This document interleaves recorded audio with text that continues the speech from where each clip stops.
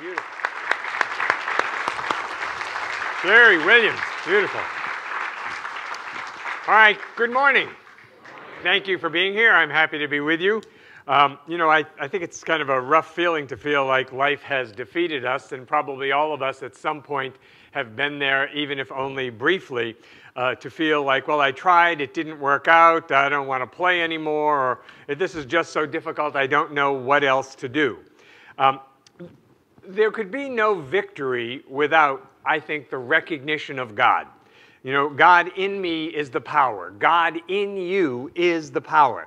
In God, everybody wins. So when you feel stuck, and I know we all do at different times, you know, or even if you've been there for a long time, know that there is help. It has always, always been there. There was a man who wanted to join this very, very seemingly exclusive church. And for about 5 years in a row, he was turned down for membership, if you can imagine such a thing. And he felt pretty defeated about that. And so he started praying about this and said, you know, God, I have been trying to get in the door for 5 years. What's the story? I just don't understand, God. Just help me here. And he hears a voice. He hears the voice. And the voice says, don't feel bad. I've been trying to get in since they opened the doors. So when we pray in the way that we pray in Science of Mind, which is affirmative prayer, we know that before we pray, the answer is already there. The answer is waiting for us just to be able to open up and receive it, right? So God, the universe, has already said yes, right? In God, everybody wins, and we have to do our part too, though. So it's not like God does God's part and we do nothing. It's like we do our part and God can do God's part. So I love it when people say, this happens to me, every so often. We don't have to go into the details. But you know what you should do at church? And I say, well, thank you. And they say, no, really, you know what you should do at church? And I say, well, why don't you give me a proposal about that? And they're like, what, me? No. I'm just here to give you the idea. And it's like, no, dear. We have plenty of ideas. You know, what we need is people who are willing to see them through into fulfillment. It may be that God gave you the idea because you were supposed to do something about it. You know how often do we look at the world and say, God, do you know what they should do? You know what should be done here? You know, and it occurs to me that the things that come to us again and again, and for all of us, there are probably a few things at least that are always pulling at our attention, then at the very least, that particular situation should get some of our regular attention. We should pray about it every day. We should send love and light in that direction. We should be praising and raising that situation. And it may also be that we are being called, if it keeps coming into our awareness, if it gets our attention again and again, we may be being called to roll up our sleeves and actually do something about it, whatever that may be. You know, people say, oh, it's easy to point out what needs to be done in life and not do it, right? You know, like that's some kind of a gift to see what's not working. You know, but it's not. People say, oh, well, someone should clean up our neighborhood. Yes, someone should. I think that's an excellent idea. You know, or they say, oh, someone should help that old person. That's an excellent idea. How about you? How about you? Oh, no, not me. Not me. You know, life is not talking about it. It's doing it. Right? And if something comes into our awareness again and again and again, it's very likely that the reason God keeps giving that idea to us is because we're supposed to be the one to roll up our sleeves and get involved. See, we're moving from the talking school more into that walking school. You know, you've all heard this phrase, namaste. So namaste comes from the ancient Sanskrit language, and it means the God in me recognizes and honors the God in you. So in India, or if you go to yoga anywhere around Los Angeles, you'll see people namasteing each other. It's quite a beautiful greeting. To say, you know, the God in me recognizes and honors the God in you. But to those who just want to give us the idea with no participation, that's not a namaste. That's a namasgo. That's what that is, right? Those who want to tell us how to live when it's not working so well in their life, but they're claiming to be the expert and they know how we should be doing it, that is also a namasko. Right? So what can we believe totally? I mean, what can we really, really get on board with, right? What can we accept totally, fully, and completely right now? So Shakespeare, one of my favorites, said, "All things be ready if the mind be so." So if your mind is in the right place, he's saying that the universe and everything on the outer plane is also in the right place, but not until your mind is in the right place first. Because the presence and power is in, through, and around all of us, each and every one. But if only I could contact it, right? That's what we say, if only I could contact it. Well, we can, and we do. We say, well, how? How is that possible? Through our thoughts, through our feelings. Because thoughts and feelings create our destiny, right? Thoughts and feelings create our experience. They create our conditions. They create the circumstances of our life. We can't be outside that which is everywhere present, right? And so God, we say, is everywhere equally present. You say, well, maybe if it's right for me, maybe if it's God's will, if God wants. Who decided that? That is a lack of understanding of the law of mind, and the way of infinite spirit. There is no if when we pray, right? That implies doubt. It implies a lack of clarity. It implies confusion, uncertainty. As within, so without. So we have to be certain on the inside when we pray so that there can be certainty on the outside. We all have confusion and chaos in our world. I understand that. But there is no will outside of our own. It's not like God says, well, it's just not my will that you be happy. It's just not my will that you have love. It's just not my will that you succeed. That's a made-up concept. God knows only to give of itself fully to all of us equally and alike, right? So do we think that we're, I don't have this. All right, so bear with me now because I'm going to use a sports thing, okay?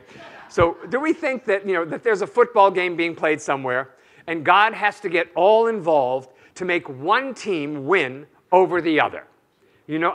Think about that. Is that really God? That's a pretty small God. Those teams have trained. They are skilled. They have strategy. They have team spirit. They have coordinated uniforms. They have the whole thing. Their winning has nothing to do with the prayers of supplication and begging God, to do something. Those prayers, those begging prayers for my team to win are often being prayed by people who could not afford, probably, that's my judgment, placed a bet that they could not afford to lose, right? And so that's just crazy. And that's the same approach people take to God in their everyday life, just like they do for a particular sporting event. Oh, please. Now, I would say over here, if you are playing in the event, if you are playing on a team, yes, absolutely, you should pray. You should pray to do your absolute best, to be your most skillful, to be energetic, to be present, to be aware, to do the right thing when you're out there on the field, all of that. But for us to pray to some deity outside of ourselves to make one team win over another, that's just kind of snarky, isn't it? It's just it's not a very high vibration, I think.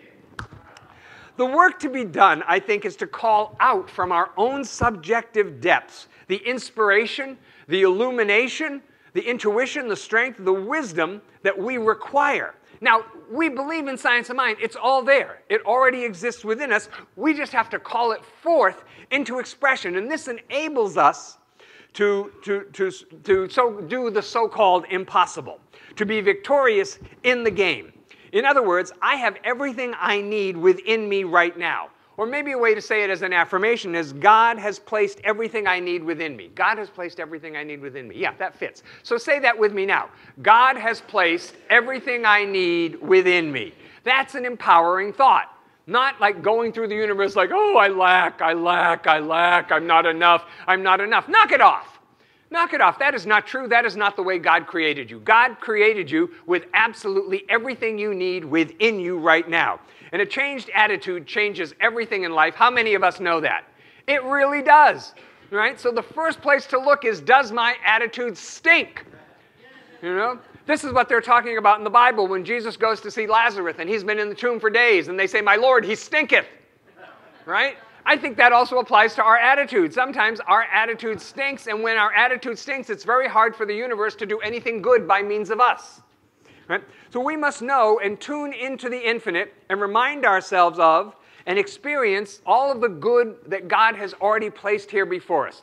Think about that word, omnipresent, that God is omnipresent. God is everywhere, including in you and in me right now.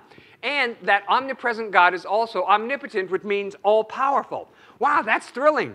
There is God in me, and it is capable of great, great things. See, I know what happens. There's that voice of God, but then there's the other voice. So if you imagine like a little angel on one shoulder and a little devil on the other, like in the cartoons when we were kids. Right?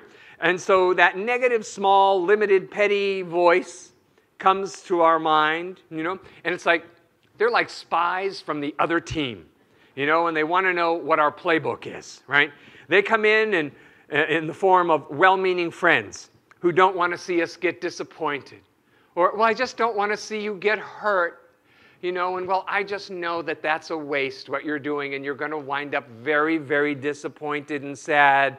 Remember the last time you tried something and it didn't work out, and it's like, thanks for that pep talk, yeah, right? And because we think they're part of our circle, we think, oh, we tell them our secrets. We tell them, well, I believe, and I've heard in church that with God, all things are possible. And they're, oh, no. They come back with a strategy that says, well, it'll just never work. It's not possible. You don't have the power. You're not that great. Who do you think you are? On and on and on. It might work for other people, but why would it work for you? See, I think we have to keep our own consciousness high. To be victorious takes diligent effort. It really does. We must do the work even when we don't feel like it, because that's really the test of, do I have a spiritual practice? Do I do the work when I don't feel like doing it? Because that, I think, is probably the most important time. The time you don't want to pray is the time you got to pray the most. The time you don't feel like doing your reading is the time you have to read the most. It's taken me years to figure that out, but now I know. When that little voice, let's see, on this shoulder says, don't do the reading today, I think, oh, thank you for sharing. I'm going to read a little extra, because I know my resistance was up. So the other night, I could not seem to fall asleep. I was ready for sleep. I wanted to sleep. And when you just can't, it's like I just lay there affirming, because that's what I do. So I start with my spiritual affirmations. Then it's like it evolves into, I am now very sleepy. I'm very sleepy. I love sleep. Sleep is good for me. And it seemed like the more I did that, the more awake I became.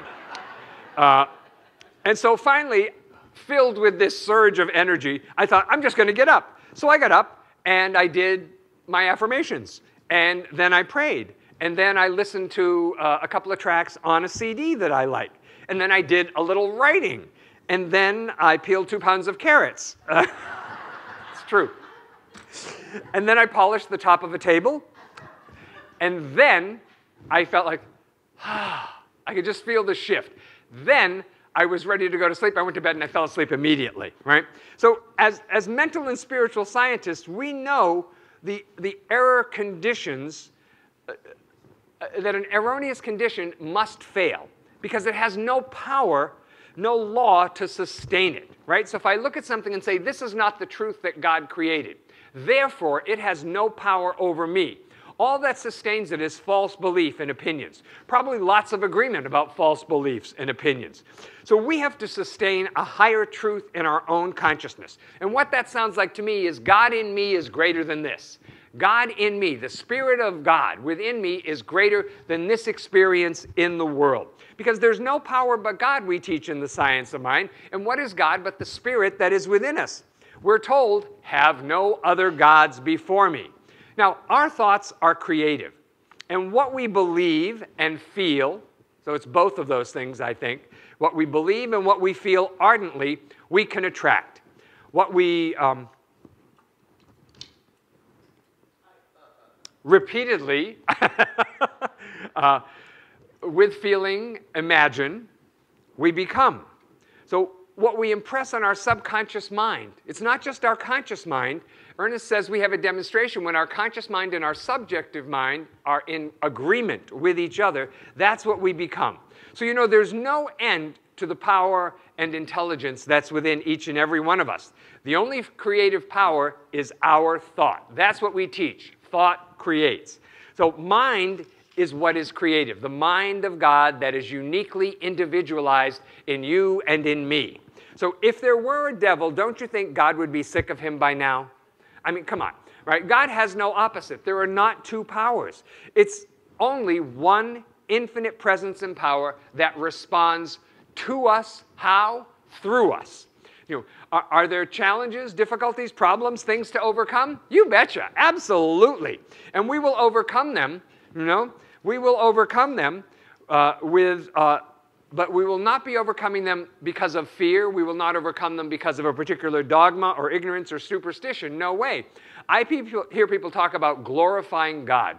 And I really thought about that, and I think, what does that mean to us in terms of science of mind, as a student of the science of mind, to glorify God? How do we do that? I think with victorious living. Your life working well glorifies God. You being the best person you can be glorifies God. You being happy, you being, regardless of external circumstances, because you know there is always a greater good unfolding, that glorifies God. Being grateful glorifies God. Forgiving glorifies God. You being your best self glorifies God. Now, how many of you have ever ridden a horse? I have ridden a horse only a few times. They're very big. So I've done it a handful of times. And I remember some years back, there used to be a ranch behind the Hollywood Hills sign, and you could take a horse ride. You'd bring a group, and you'd do a horse ride from that ranch to a Mexican restaurant in Burbank. And you'd have Mexican food, and by the time you come out, how many of you have ever done that? It was a lot of fun. By the time you come out, though, it's late, it's dark, the horses want to get home. So if you were an inexperienced rider, you just have to hold on tight. Because the horses, no matter what you do, the horses are in a hurry. They know they're going home and they're going to bed. So why did I bring that up? So I've been on a horse a few times, and the one thing you cannot do is let the horse know that you are afraid, right? Because then there's nothing good can come from that. You must show no fear, right? You have to be the one essentially who is in control. And if you fall off, you get right back on, right? Just as in life, you know, if you fall off track, you just got to get right back on. So for us in Science of Mind, you know, we love God within us by giving God our attention, our devotion, our loyalty, by recognizing that that is the power in our lives. As we practice this, I believe we overcome. We reveal a greater spiritual truth and experience victory. So the formula includes putting God first, then realizing it is the only power in presence, right? It's a healthy respect for the divinity that created us, of which we are forever a part. So I think we have to refuse to give power to anything external, to anything created, or to any person, place, or condition or circumstance, because the mental scientist, which is what we practice here, does not give power to the world of effects. We radiate love and goodwill to all people. We give our attention to love and honesty and good, right? And to loving God. See, when we fill our minds with the eternal verities, the qualities of God, love, peace, joy, abundance, wholeness, right? All of the fears and negativities start to dissipate because your mind can only hold one thought at a time. So what are we going to fill our mind with? We're going to fill our mind with life is good, or, oh my God, it's just getting worse every day. Or we're going to fill our mind with, I am one with God and I can create whatever I set my mind to, or my best years are behind me. See, when we fill our mind with these eternal verities, it seems to me that what's possible to us really, really opens up, you know, in extraordinary ways. So I think what we have to do is we have to catch ourselves if we're thinking thoughts of, well, any of those lower level things like, you know, jealousy or revenge or hatred, and replace them with spiritual truth.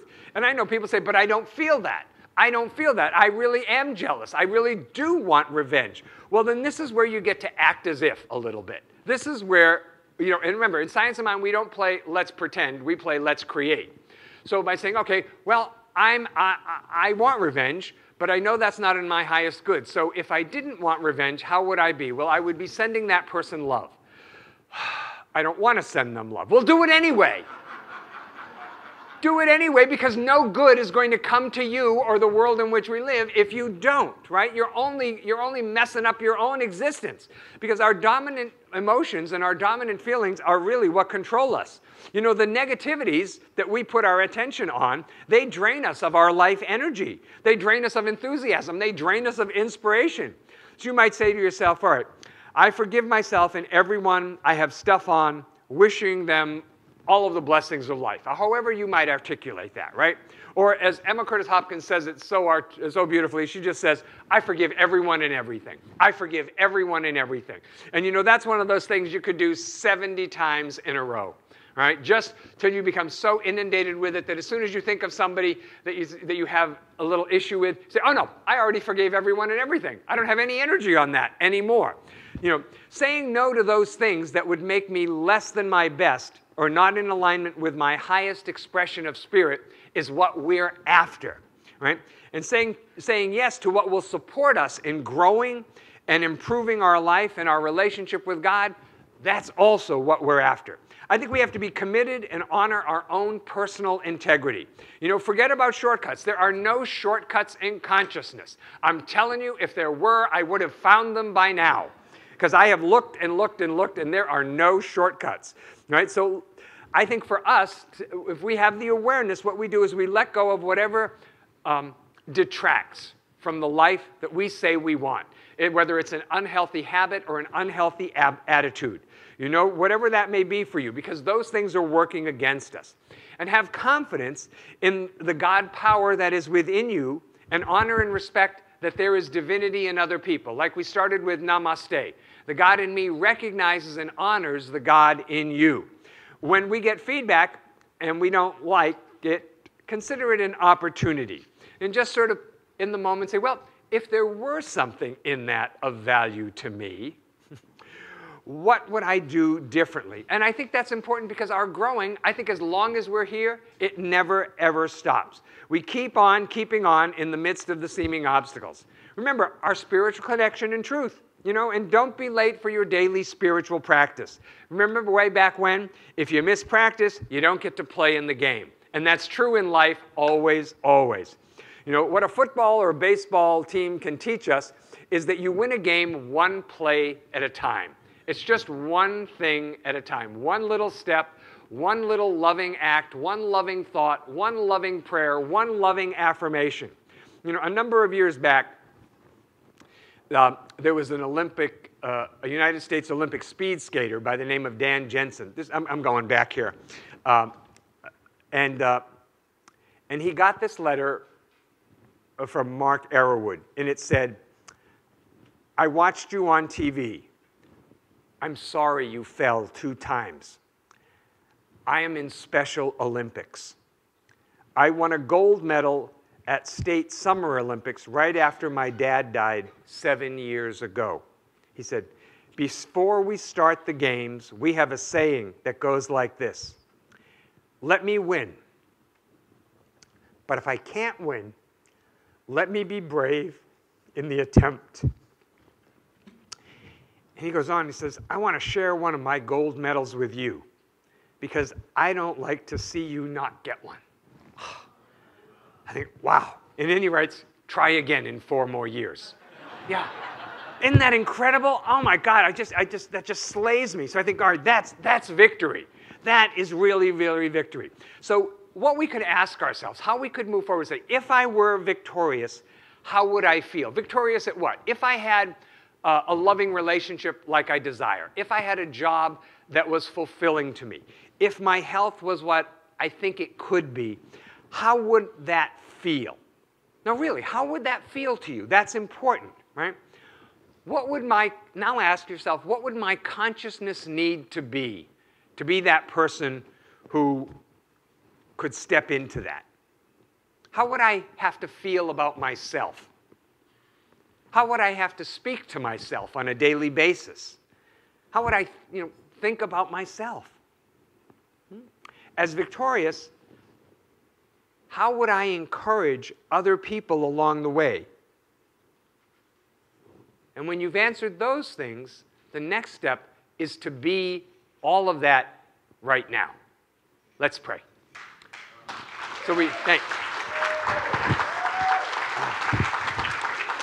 So we turn our attention inward for a moment to recognize that right here where we are surrounded by the love of infinite intelligent spirit. That God that's everywhere is right here, surrounding us, filling us, expressing by means of us. That God within us is the most true, real thing about us. That we are emanations of the Most High God. And I further know that we are all connected on the unseen side of life. In the mind and heart of God, there's only one of us here. And so I speak the word for each and every one of us, knowing that we are victorious over that which is before us this day.